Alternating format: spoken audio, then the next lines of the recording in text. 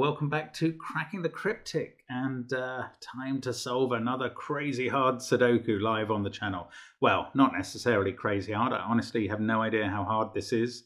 We do occasionally get reports from our testers, but I've often forgotten them by the time I sit down with a puzzle. This is called The Eye of the Beholder by Kyle Watt, and the joy of us solving live is you get to learn something and see us learn something as we go. Now, I certainly learned something here because this puzzle is based on another form of beholder about which I had never heard. It looks like this. See if you can see the resemblance to the shape in the puzzle. Pretty clear, I think. Not bad. Very well done, Kyle, to create a puzzle based on this. This is apparently from Dungeons and Dragons. Now, somebody on the live stream was very surprised to learn that Simon had never played Dungeons and Dragons. I suspect the audience will be less surprised that I have never played it, but that is the case. Anyway, this puzzle is themed on that. We'll have a look at that in a moment. I do want to mention all of the stuff. So this features thermos and arrows, and we, of course, amongst our 7 apps, we have one called THERMO SUDOKU. We have another called Arrow Sudoku, and they are entirely based around those forms of the puzzle. We also have Classic Sudoku and 4 others, Killer and Miracle and Chess Sudoku, and I can't remember the 7th, but there we go. They're all available on the links under the video, as is our merchandise in the store, and as is all the links to Discord and to our Patreon site. Simon will be announcing the winner of the November competition, the Paint by Numbers Institute degree, tomorrow, and that will also be releasing solve videos for the PBN Institute. Now, we're not going to do the whole pack because I think there were 45 puzzles. I'm afraid that is more videos than we can arrange to achieve during a month. We are doing, well, we've done 6 of the harder puzzles, and the constructors have done 1 each. So that's 8 puzzles, and they will be available to the $3 Patreons tomorrow. So that is all going on there. Now, let's have a look at the rules of this puzzle, and we'll be recapping the rules of, of Thermo and Arrow Sudoku. So, along a thermometer, starting from the bulb, numbers must increase. So that will be smaller than that, which will be smaller than that, which will be smaller than that, and that will be bigger than them all. And the same going the other way to this end, and then this will be smaller than that. So that's how a thermometer works. Along the arrows, the cells on the arrows add up to the number in the attached circle. So those 3 add up to that one. Then we have a couple of greater than signs. The number in the middle is, well, this number is less than that. This number is also less than that. And this central cell is less than all of those cells that are pointing at it. So this is smaller than those. I guess all of that could have been done with thermos as well. I presume that Kyle has created this to showcase the beholder and its face. And the thermos wouldn't have looked quite so accurate there, but there we go. So, Eye of the Beholder, do give it a try on the link under the video. You can judge from the video length how long it might take you, based on if you've tried puzzles that I've done before. I'm going to start now. Let's get cracking. And, yeah, initially there's not much to go on. We know that 3 cells in a box that see each other have to be at least 1, 2, and 3. So these 4 digits, which all have 3 cell arrows, must be 6, 7, 8, or 9. And I'm studying the puzzle, wondering if I can avoid using the Fistemafel theorem. And I don't see a way. So let's explain the Fistemafel theorem, which is the first version we learnt about of set theory. And what I'm going to do is highlight row 3 and row 7 in the grid, and column 3 and column 7. Now that's a terrible bit of highlighting at the end there. Let's make them all blue. If we were to work out what digits are in row 3, row 7, column 3 and column 7, In row 3, we obviously have one set of the digits 1 to 9. In row 7, we also have one set of the digits 1 to 9. Now, if we were to also add the set that's in column 3 and the set that's in column 7, we'd have 4 sets of the digits 1 to 9, except that we'd have counted these 4 cells twice because they're overlapping. So let's just remember that. We have 4 sets of the digits 1 to 9 if we count these 4 twice in blue. Now I'm going to highlight these corner boxes in orange, and each of them, by the rules of Sudoku, has a set of the digits 1 to 9. So all the blues are exactly the same digits at the moment as all the oranges. Now, if we take out cells that are equally blue and orange, then we're still left with a set of digits that are exactly the same as each other, orange versus blue. Although in the case of these corner cells, we can take out the orange and reduce the purple to a blue. So we're only counting it once. And that gives us this. Hang on. Oh, I've lost the highlighting on that one for some reason. Right. So they become blue. And now we have 16 cells highlighted in blue, 16 cells highlighted in orange, and they must be exactly the same digits. And that's why this is called Pfister-Maffei's ring, and these are called Pfister-Maffei's boxes, because this pattern applies in any Sudoku with these 3x3 boxes. It must do, because of that highlighting that I've just done. So that's potentially very useful. And let's see how we can use it here, and if we can. I mean, it might be the wrong track, but the fact that all the thermos are on this ring, along with these circle digits, suggests something is going on. Now, the first thing I'm thinking is this a set of the digits 9, 8, 7, and 6?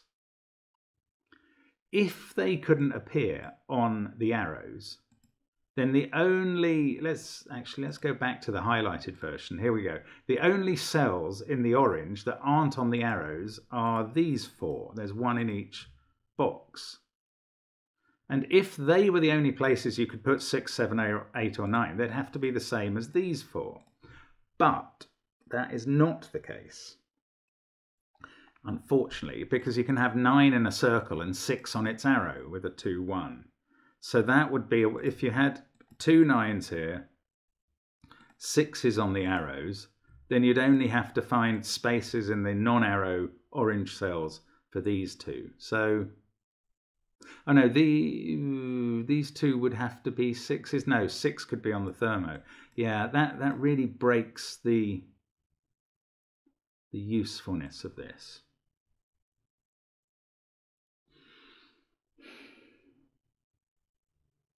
So, are we not using Pfister-Maffei's theorem, or are we using it for something else?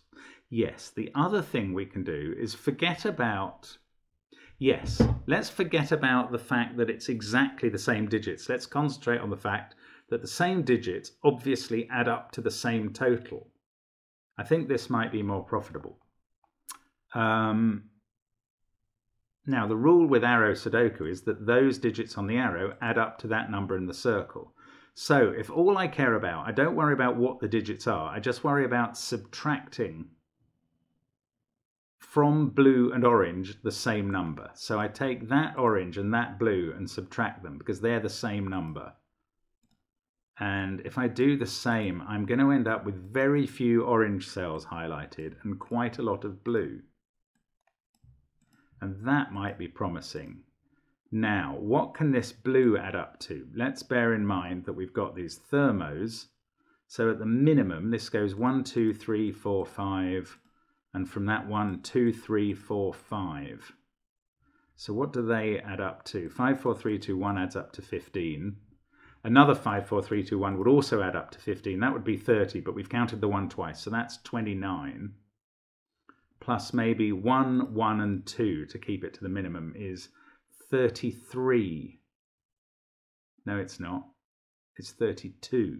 Now that's a shame, because I think the minimum for these, or the maximum for these orange cells, is 34.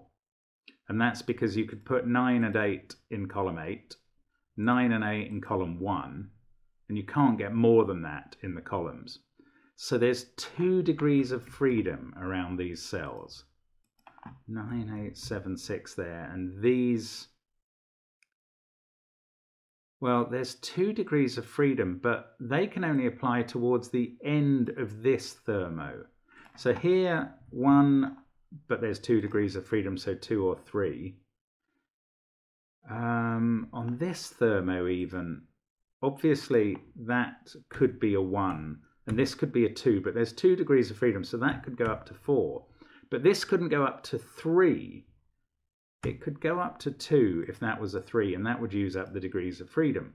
But on this thermo, I think this has to be a 1 to keep it down. Otherwise, it pushes everything up by 1, and that takes away 4 degrees of freedom on each line. And I think these have to be 2s, and these have to be 3s. Again, if we pushed that up to 4, it would push that up to 5 and that to 6. And that would use up 3 degrees of freedom, which is too many. So they are 3s. Then we've got a little bit of wiggle room. 4, 5, I reckon 5, 6, and 7. 5, 6, and 7. And now 2 is looking at that cell. So that, oh, so we've lost 1 of the degrees of freedom on that cell. It's gone up from the minimum. So we've got to remove 1 degree of freedom everywhere else. So they come down to 7. These now have to be 4s. That can't be 3. This can't even be 2. That's become a 1. We've lost a degree of freedom out of all of these. They can't have a 6 in now. And does that make anything else happen? No, apparently not. I just want to check the maths again. So we've got 10, 19, 20 already here. The minimum, 23, 28, 29, 34. Oh, how's this happened? That's perfect. 34 is the number I want. Why has that happened? And I haven't realized that we lost... I thought we only lost 1 degree of freedom here when this couldn't be a 2. Maybe I'd added them up wrong. Now I need to check again. 10, 19, 20. Minimums make that 26, 29, 34. Well, that's definitely right. So did I get the original maths wrong? 15 plus 14 is 29. 1 and 2 is 32. I did. And 1 is 33. That's what I added up to the first time.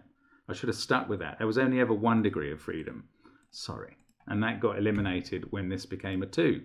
So these are the minimums now. 3, 5, 5, and 1. And now if you add up blue, they will add up to the same as orange. And I think that is what we're using the Fistemafel ring for today. So, what else can we do now? Not sure I can use these orange 8s and 9s at all. Okay, let's have a think about what we've learned. Right, on this arrow, 5 plus that equals that. So this is now 2 or 4. And that must be 7 or 9. Can't be 3 or 1 because they're in the box. This one can't be 1, 2, or 3. So that's 4, 5, or 6. Over here, this can be 2, 3, 6, 7, 8. No, it can't be 3 because that would be a 4. Oh, it can't be 2 either because there's a 3 there looking at that cell. So 1 plus 6, 7, or 8. This one, ooh, it's not going to be 1 because that can't be 3. Ah, this also can't be 8 or 9. Actually, that's true over here. This can't be 8. Now, this can't be 8 or 9, so it's got to be kept down to... It's got to be a 7, because this has to be at least 5 if it's not 1. There we go. Extra digits. That's an 8-9 pair now, given this 8-9 pair in orange. We can fill in 6 and 1. The 6 looks straight across the grid. And the beholder is telling us its secrets. We've finished box 4. This one is, by Sudoku, it now can't be 7, 9, 3, 5, 8 or 2. So that makes it 1, 4 or 6, but it can't be 6 because all these cells are bigger. Actually, it can't be 4 because these can't both be bigger than 4. There's only 6 that's bigger than 4 in this row to place, so that is a 1, which is the least helpful digit we could place there. We've got 2, 4 and 6 in the rest of the row. That one can't be 4. Now up here, this now can't be 1, 2, 3, 4 or 5, and it's smaller than 2 other digits, so it's 6 or 7, and they're bigger. 3's over here somewhere. 5 is in one of those 2 cells. Oh, 3 in the central box must be there. That is 5 or 9. This is 2, 5 or 9, as is, oh, that's 2 or 9. Okay. Right.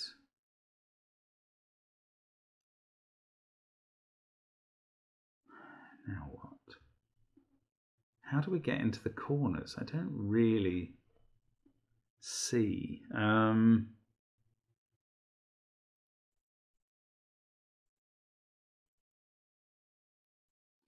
don't know. Let's have a think about what we can do now. 2 and 3 are both in those sets. So 2 and 3 can't be there or there by Sudoku, so they must be on this arrow, which is either therefore 2, 3, 1 equals 6 or 2, 3, 4 equals 9. That's interesting. 3 similarly here and here has to be on this arrow. It's much more helpful when you get 2 of them. There has to be a 1 on this arrow. 1 and 5 have to be on this arrow because of those 5, 1 pairs. So this is either, well, it can't be 6 or 7 now. It's either 1, 5, 2 or 1, 5, 3.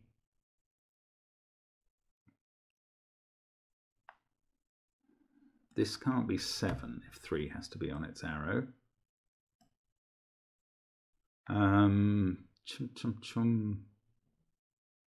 That's interesting. Now, is there a way of telling whether 1 is on here or not? I don't think there is.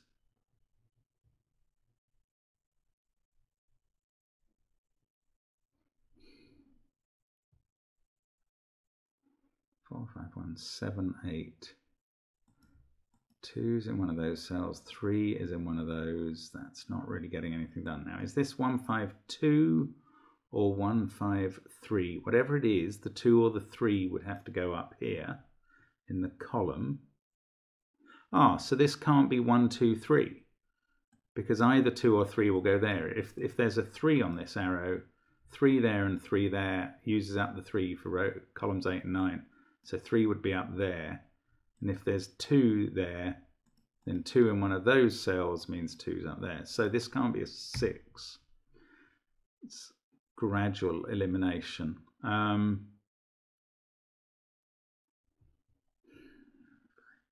That's... Oh, look, if this is a 4, that's beautiful. If this is a 4, we get a 7 here.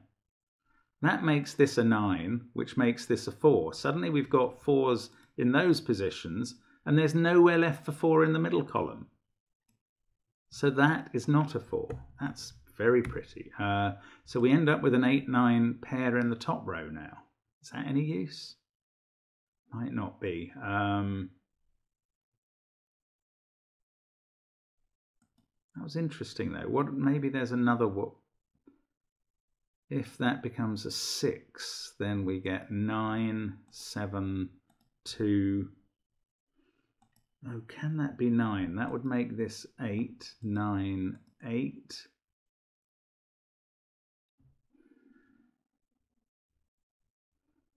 I need one more breakthrough like that, and I'm probably getting there then. Right, let's think again. 8 isn't here, so it's in one of those 2 cells. That's not very exciting. Oh,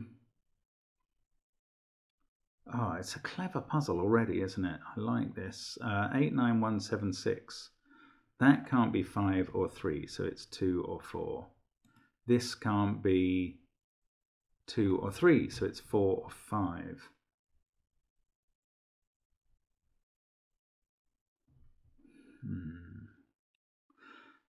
Oh, there's a 1 here. Not in the blue cells. Now that is interesting, because that means that both of these arrows can't have a 1 on. One of them can, but not both, because that would be 3 1s in columns 1 and 2. Sudoku doesn't allow that. Now what that means is that one of these arrows, doing without a 1, has to be 2, 3, 4, with a 9 on its circle. Oh, and it can't be this one because there's a 2 or a 4 there. So if that was 2, 3, 4, you couldn't fill this cell. So this must be the arrow with 2, 3, 4 on. That's a 9. Once this is not a 9, there must be a 1 on its arrow, because any number below 9 with 3 cells needs a 1 on them. The 1's not here because of this 1. It's either 1, 3, 2, making that a 4, or 1, 3, 4, making that a 2. So that's a kind of quadruple in the box. So that becomes 6 or 7. 9 in this box can only go in one place now. Actually, that's been the case for a while. I just didn't spot it before. So that's an 8. Oh, 2, 3, 4 makes that a 5. That's much more straightforward. Ah, and this is a 1, 2, 3, 4 quad in column 2. So that's 6 or 7. 1 now has to be up here in one of these two with 6 or 7. 4 has become over here in this row. I thought we'd have got through now. 5, 3, 1. No, they're not very useful. Is this 6 or 8? 9,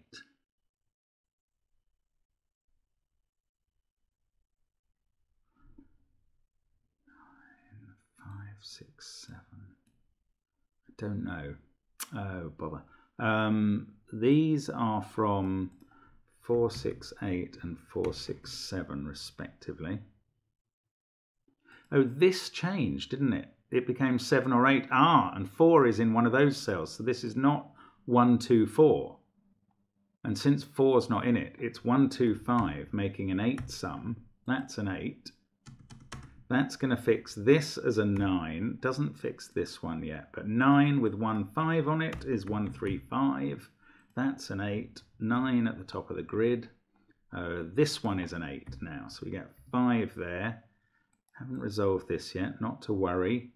We get a 4 in one of those cells. Because of that, 4 can't be there. And that's going to look straight across the grid and make this a 2. That's going to get us our last circle.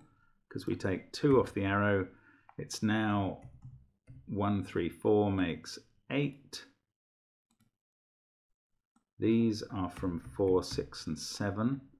2 is in these cells, which is not helpful.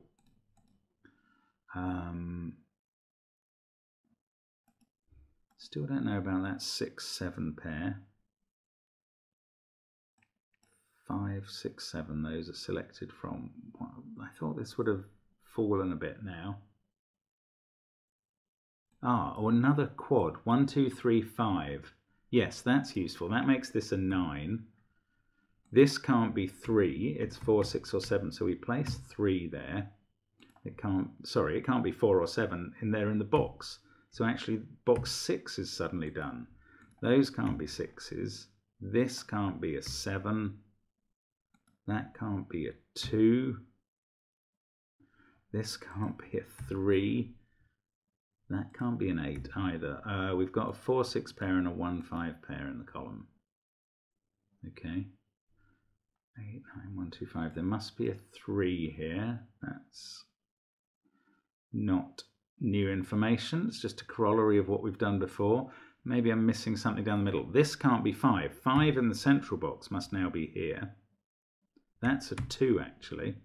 These aren't 2s, that's a 4, 6 pair. So this is 7, surrounded by 8 and 9. This has become 9 since we got that 7. So we get 4 on the arrow.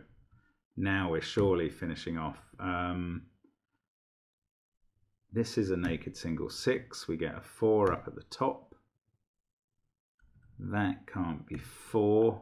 9 in this box is here. Then there's a 6, 7 pair, which makes this 1. We're left with a 6, 7 pair in box 1 that I cannot disambiguate. 5 there though, that is very helpful. 1, 2, 5 on the arrow. That means 5 on this arrow. Not in those cells. The 1 can't be there, and 2 can't be there. 5, 1, 2, 8. Still 3 is going to go in one of those, and I don't know which one. 9, 5, 8, 1, 3, but we are finishing surely here. Oh, this box. 8, yes. And 7, and 2. We've got a 1, 3, 4 triple, so we can place 6 and 5 in the row. We can place 2 in this box, and 4 and 7. 6 over here. This must be 7. That does the 6, 7 pair up the top. This 6, 7 pair has been done by the 7 at the bottom. 4 and 6. We're just going to have these arrows left in a moment. 7 and 3. Let's do the middle box. 9 and 8. 6 and 4. Let's start here. That's a 3, so we can do 4 and 2. That's now a 1, and we can do 4 and 3. 1 and a 3 to finish. Beauty, they say, is in the eye of the beholder, and I declare that to be a beautiful beholder. Maybe not as beautiful as that one, but still pretty beautiful. Well done, Kyle. That's a really nice puzzle. Let's just take out the colouring because we don't need it anymore, and admire the beauty of the original beholder. That's a very clever puzzle. I mean, effectively, it's just arrows in 8 of the boxes, one Fistomephel ring of thermos, which was very well designed, and a couple of little arrows in the eye and mouth places of the beholder. Very clever. Maybe I'll have to take up Dungeons and Dragons now. Anyway, thank you very much for watching, and hope to see you again soon on the channel. Bye for now.